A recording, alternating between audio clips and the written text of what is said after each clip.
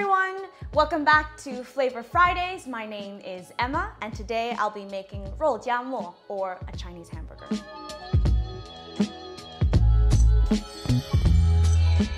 So a Rou Jia literally translates to meat sandwich bread. So there are two elements to this dish. There's the bread and there's a really fatty stewed pork belly, and that's the first thing we're going to do.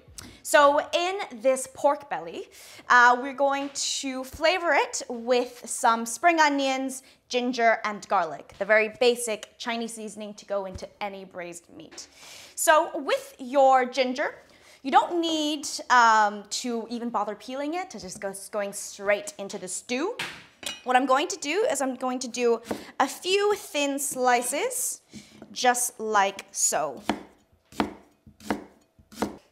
So I'm placing my sliced ginger just on a separate plate over here. Peel off some cloves of garlic and then give them a quick bash. Skins on and everything. And then with the spring onions, I'm going to take the roots off, and then I'm just going to slice it into maybe 5 centimeter pieces.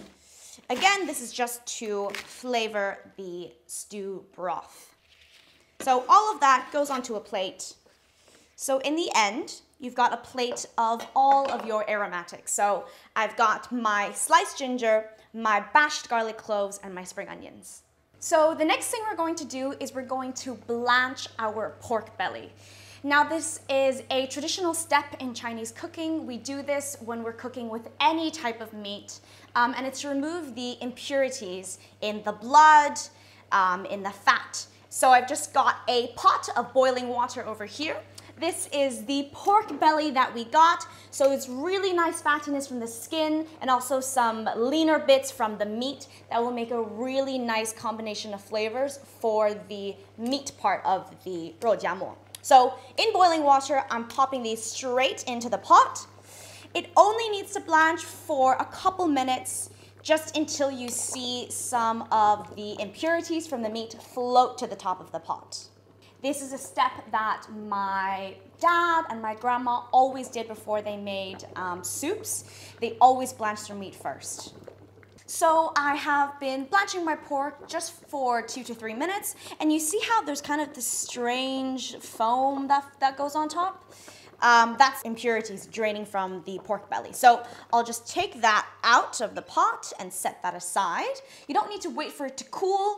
We're not waiting for it to dry or anything. We're just setting aside so we can make the stew, the sauce for our pork. So now that we have prepped our aromatics, we've blanched the pork belly, I could talk about the few other things that are going into this dish. So in Chinese, this would be called 辣汁肉.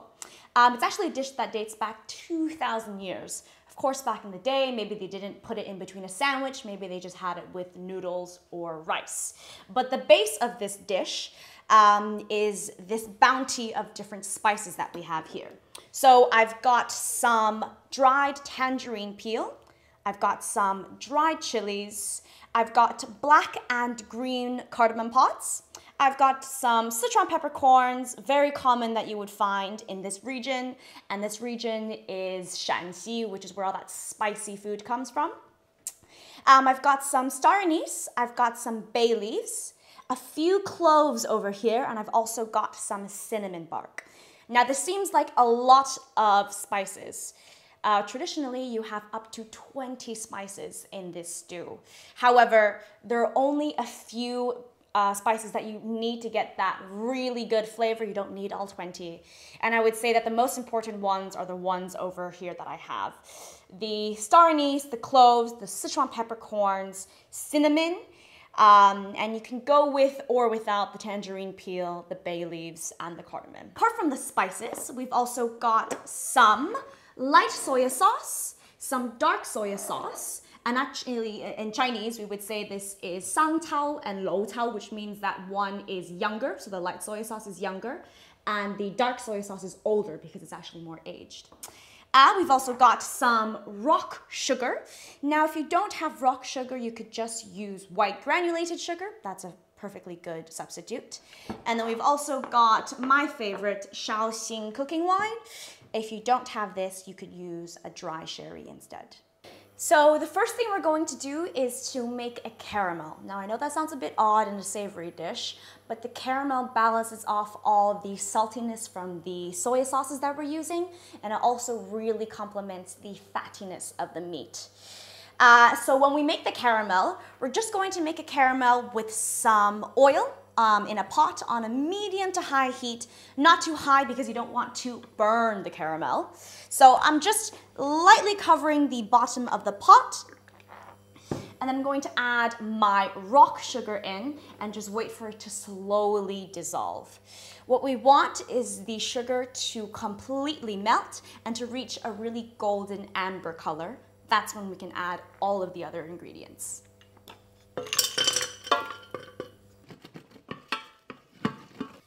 So now that I can see that all of my sugar has dissolved and it's become this really beautiful golden amber color, I can add some of the other ingredients. So I'll add the water straight into the pot. You just need enough to cover all of that pork belly. Be careful when you do this. As that water boils, the sugar will completely dissolve as well. So while I'm waiting for that to boil, I can add everything else. So I can add my spring onions, my garlic, and my ginger, all of my aromatics going in. I can add my pork belly. So with the pork belly, you don't have to use this cut of meat. You could use a mixture of a leaner piece of pork. You could even use beef if you want to. That would be delicious. So I'm adding my pork belly. I will add all of my spices. Now, if you have a spice bag or a small muslin cloth, sometimes in China they will put all of this in a spice bag so that you don't have to fish everything out. It's a completely optional step. I'm just going to add it straight into the pot. I'll add my light soy sauce. I'll add my dark soy sauce, my Rou Jia, and then I'll add my Shaoxing cooking wine. So as you can see, my pork belly is slightly sticking out of my pot, so I'm going to top it up with a bit more liquid, just until the water covers the pork belly. Now, in order for the pork belly to really cook down and get really tender, and for all of those spices to infuse into the meat, you want to cook this for around 3 hours just on a low heat. If you have more time, you can cook it for even longer. You don't even have to put this into a sandwich, which is what I'm going to do. You could add vegetables, and this would be a delicious Chinese vegetable pork stew.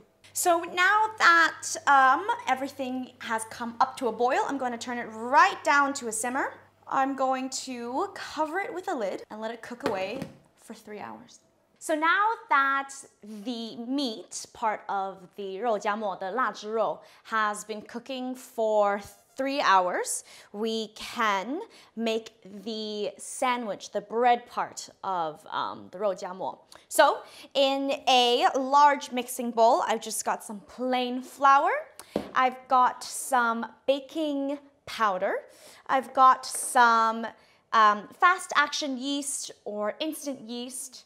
I've got a pinch of salt. I've got some oil.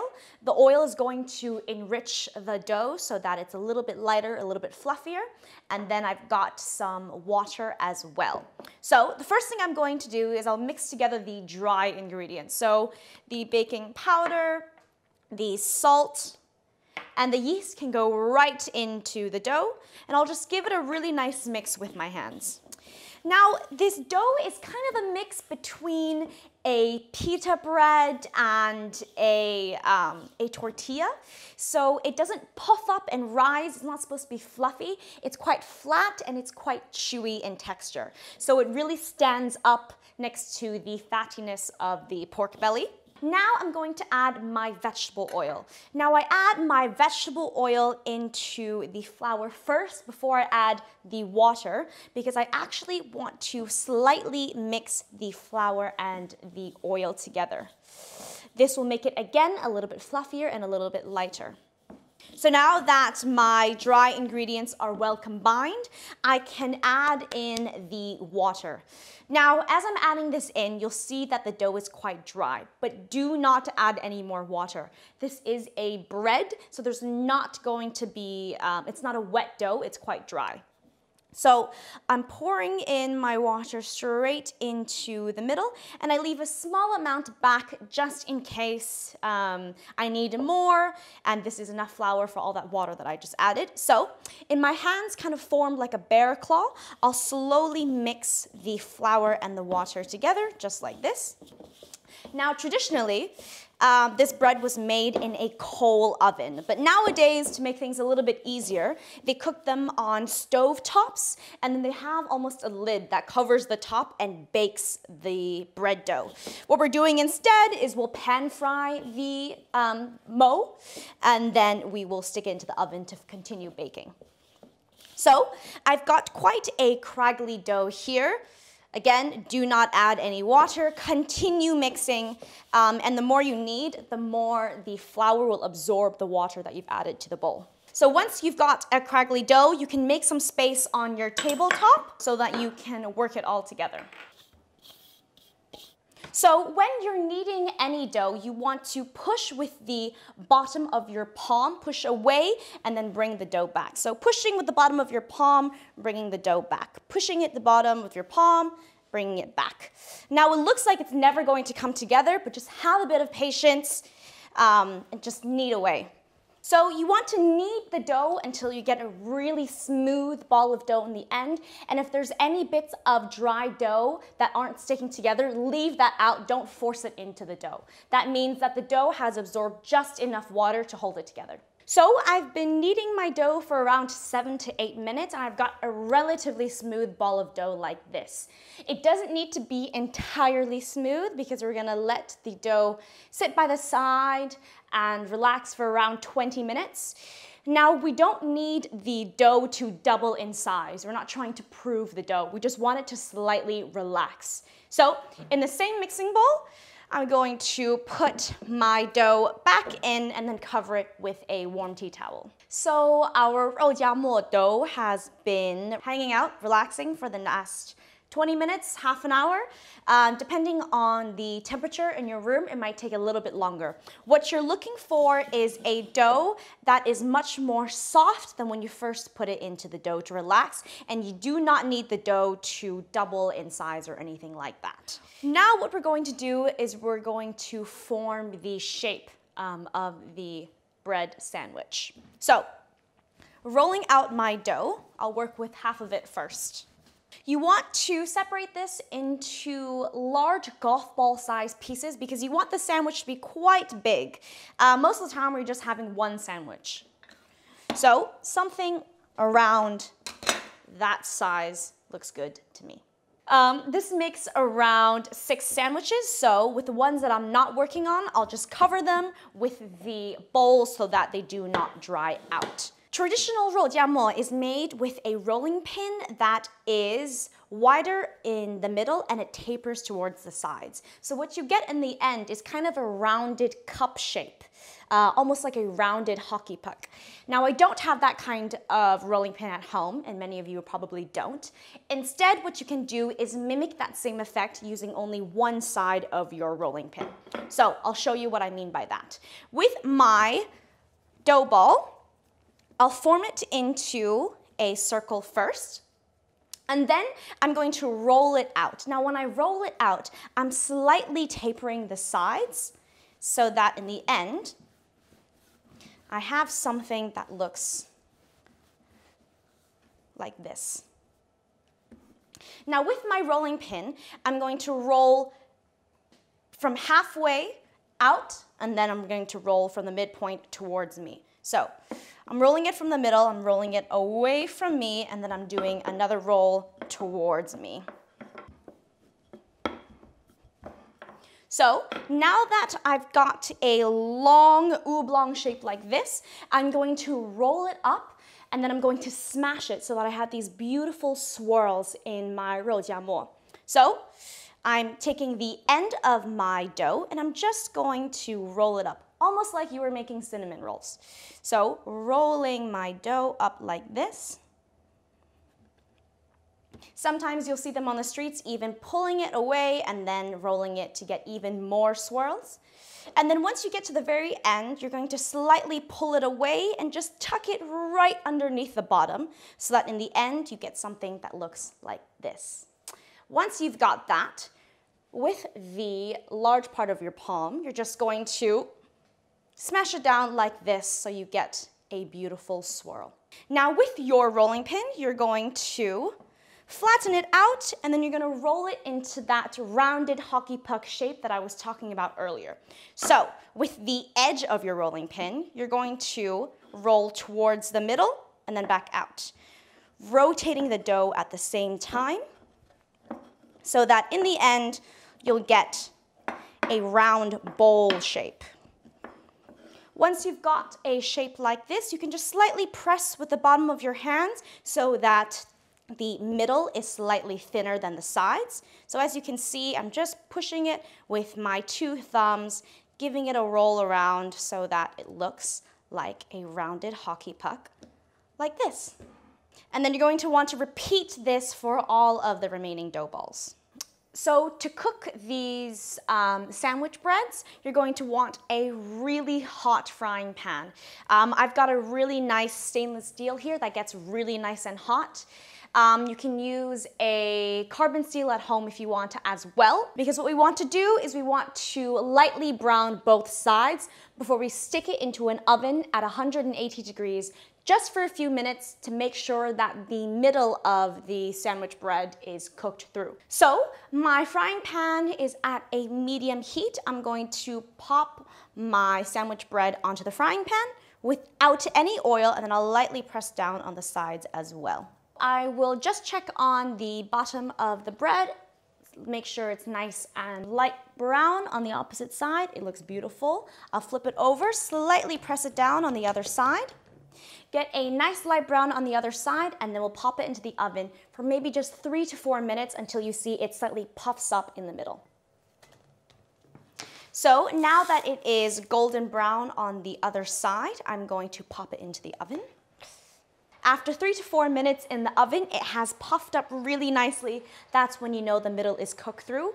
You can set it aside, cover it with some tea towels, and then continue cooking the rest. You can do 1 or 2 at a time. You don't have to do 1 by 1 like I am. So the meat has been stewing away, braising for several hours now. I'm ready for the final assembly. So, in addition to the meat, I've got some coriander and some spring onions. That is completely optional. You'll see Rou Jia in the streets with just meat. Sometimes they add coriander, spring onions, sometimes cucumber. This part is completely up to you. So, when you're building your sandwich, this is what you're going to want to do. You want to slice open your mo. So, just with my knife parallel. You don't want to slice it all the way to the other side. You want to leave a bit of a hinge so that your ingredients don't fall apart on the other side of the sandwich. So, something just like that. So it opens up like this and you see beautiful swirls. That's what happens when you roll the bread first. Now with the spring onion, I want some of the white punchy part and the fragrant green bits. So just taking the ends off of both sides. I'll do a little bit of the white and the green.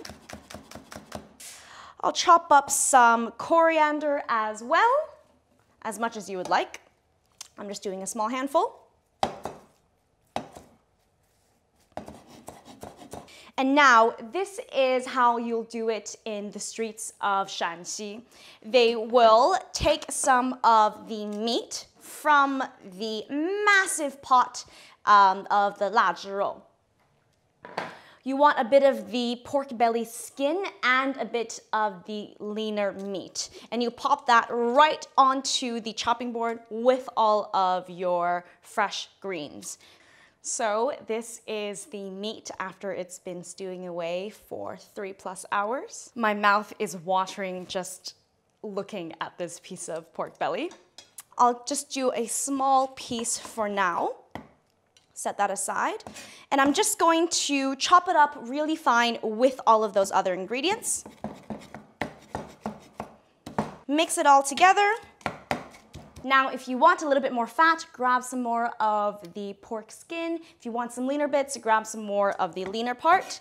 I've gone half-half. I'm happy with that.